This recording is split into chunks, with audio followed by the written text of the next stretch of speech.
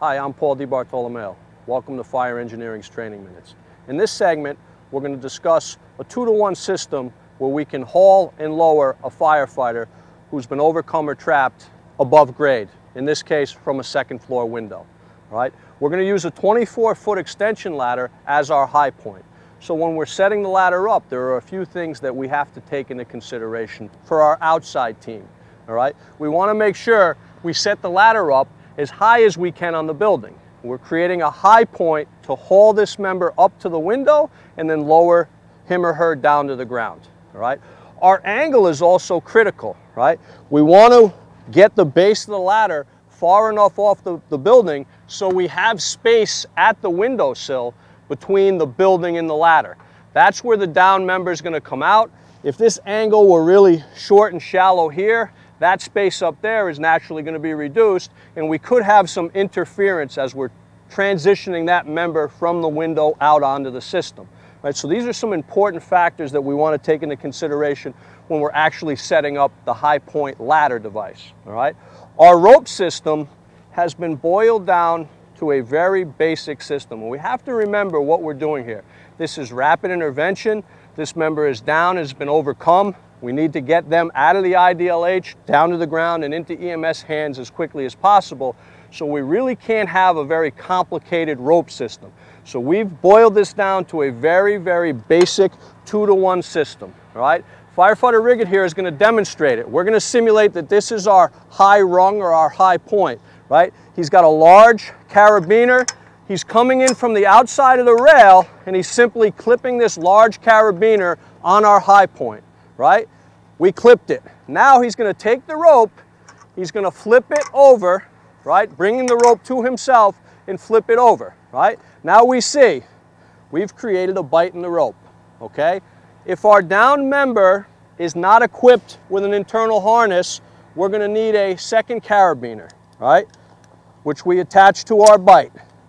We pass this second carabiner into the inside rescuers, and they can attach this either to a hasty harness or a lowering system that they've put into play. If our down member is equipped with a harness, we don't even need this second piece of hardware.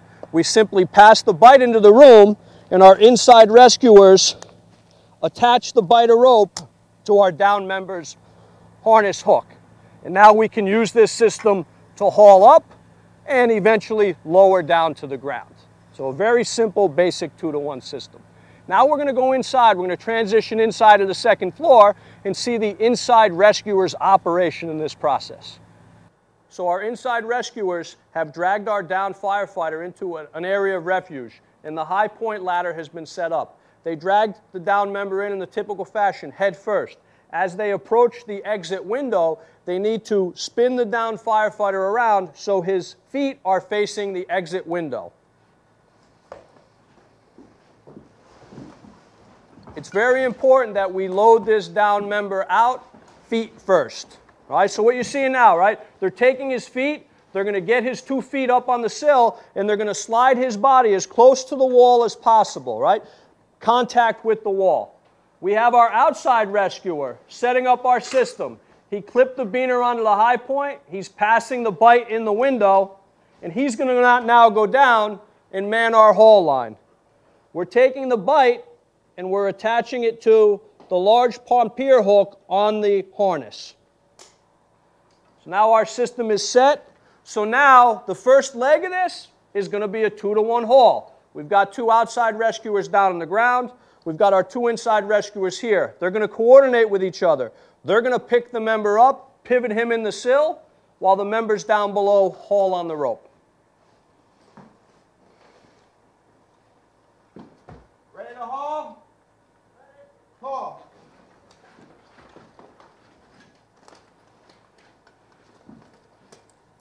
Right, so we're getting our member up into the sill. We'll sit him right up into the sill, right? And he's ready to go out and be lowered now.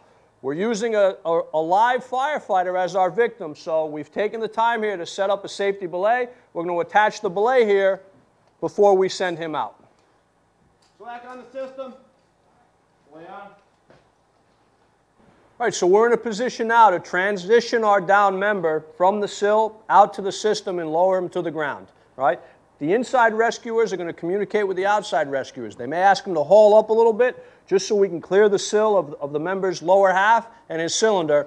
Then they're going to get him out on the system and lower right to the ground. Haul up. Coming out the window. Lower.